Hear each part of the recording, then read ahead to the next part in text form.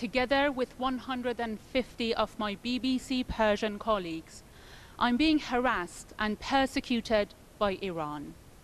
We made an urgent appeal to UN Special Rapporteur David Kay and the late Asma Jahangir.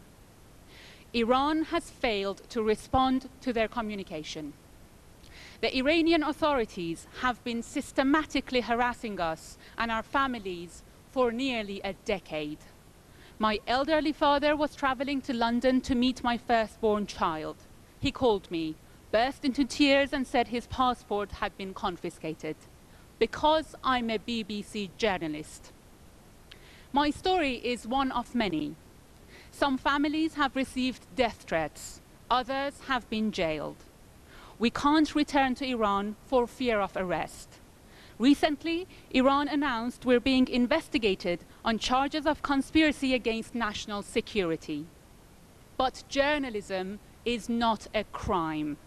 This is not just about us. It's about the right to freedom of speech and the right of Iranian citizens to receive objective, impartial information about events in Iran free from the influence of the authorities. We urge the Council to call upon Iran to engage with our appeal and to end the persecution of BBC Persian staff and our families.